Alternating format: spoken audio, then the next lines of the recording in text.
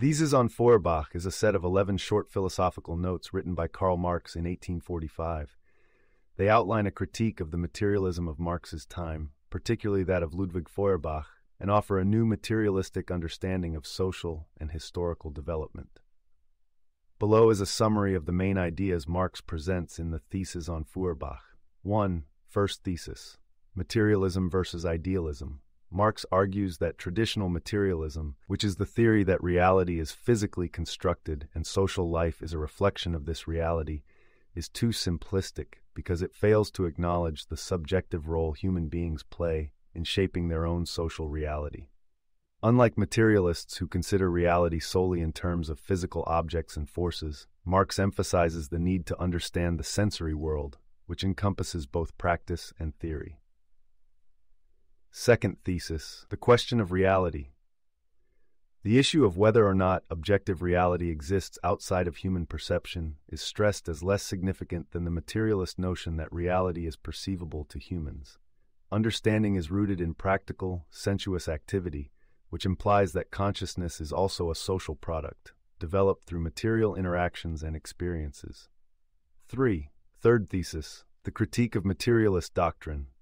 Marx criticizes materialism for viewing the essence of humanity only in the form of the individual and solitary, without appreciating individuals' roles within social and historical contexts. Human essence is not abstractly inherent in the individual. Instead, it is shaped through the ensemble of societal relations, with the community being a fundamental fragment of this essence. 4. Fourth thesis: on abstract materialism. Abstract materialism, which detaches itself from social context, overlooks the role of human activity. Marx emphasizes praxis, practical activity, over contemplation, suggesting that the active role in transforming the world is essential. Humans must participate in and change their circumstances, not just observe them. 5. Fifth thesis: on the role of criticism. Here, Marx points out the limitations of philosophical criticism that merely interprets the world without aiming to change it.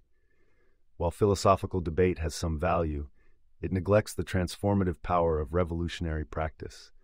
Marx is advocating for practical critical activity that not only understands the world but sets out to change it. Sixth thesis: human essence. The human essence, according to Marx, is no abstraction inherent to the single individual, but rather the sum of the societal relations. It is through practical living that humans create these relations, and thus create themselves. 7. Seventh thesis: Feuerbach's materialism. Marx argues that Feuerbach, while critical of idealism and religion, fails to recognize that his own materialist views are not fully emancipatory, since they ignore the importance of human activity. Feuerbach's materialism leads to understanding God and existence in merely abstract, theoretical terms, rather than advocating for practical change. Eighth thesis: social life. Marx emphasizes that social life, not individual experience alone, is essentially practical.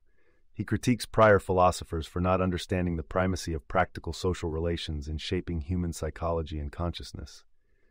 Ninth thesis: the highest reality of human life. This thesis points out that the highest reality of human life is the ensemble of the social relations that gives rise to the rich tapestry of history and culture, rather than any isolated human endeavor. Tenth thesis: the standpoint of the old materialism.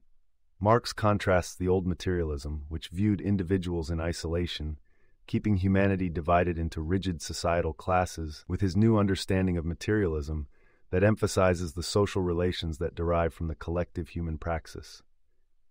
11th thesis: philosophers and practitioners. The 11th and most famous thesis on Feuerbach states, "Philosophers have only interpreted the world in various ways.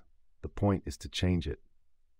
Marx criticizes philosophers for their tendency to simply interpret the world without actively seeking to change it. This reflects his belief in the importance of revolution and calls for a praxis-oriented philosophy where thought and action are united in the quest to transform the world. Throughout these theses, Marx critiques the previous philosophies, arguing that they failed to link human sensory experience to the practical activity that is essential for transforming the societal structures.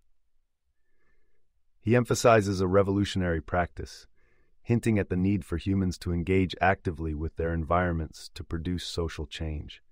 His focus is on the social being of humans and how their consciousness and material existence are invariably intertwined with and shaped by the social contexts and the historical activity they engage in. The theses on Feuerbach, though brief, are dense in content and provide a launching point for Marx's later work, particularly his development of historical materialism, which seeks to understand the historical development and social changes through the dialectic of material conditions. Marx proposes a humanist and practical philosophy that focuses on changing the world through collective human action, thereby emphasizing a revolutionary approach to achieving societal transformation.